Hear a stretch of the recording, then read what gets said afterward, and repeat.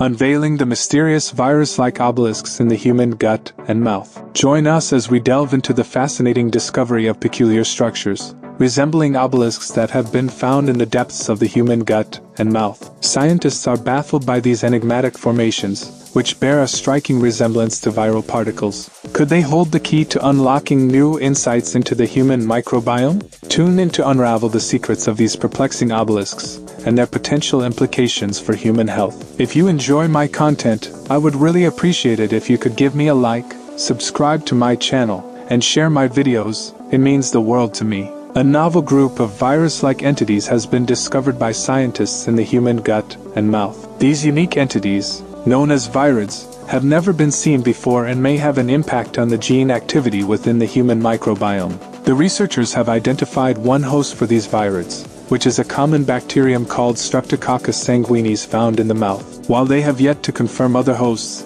it is suspected that at least some of them are bacteria. Virids are small loops of RNA, a genetic relative of DNA, and they primarily infect plants such as potatoes. However, there are several ways in which virids differ from larger RNA-based viruses.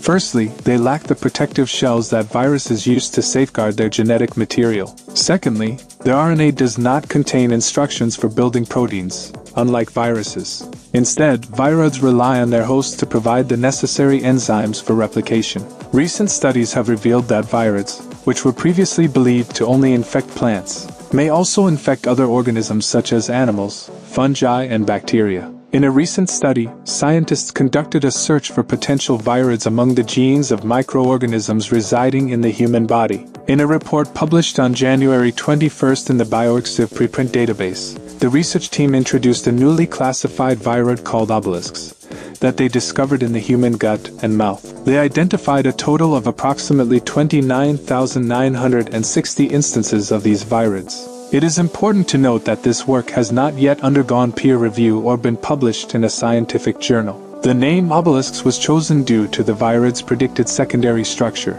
which resembles a thin rod when folded onto itself in a three-dimensional shape.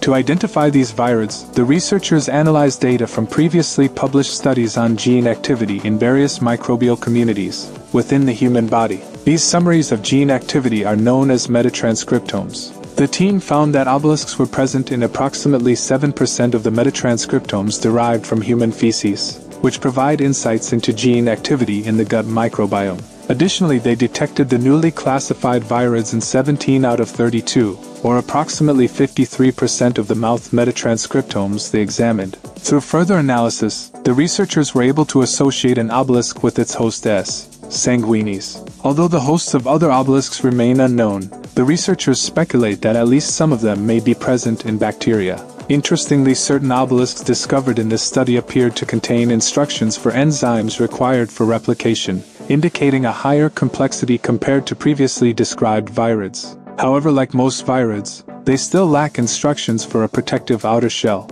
The impact of these virids on human health remains uncertain, as they could potentially influence the human microbiome by infecting bacteria. Furthermore, there is an ongoing debate regarding the evolutionary relationship between virids and viruses. This recent finding may contribute to the discussion and stimulate further deliberation on the subject. I wrap up my discussion for now, but don't worry, there's more exciting content coming your way. Join me in my next video as I delve into new topics and explore fascinating subjects. Until then, thank you for watching and I'll catch you in the next one. Goodbye for now.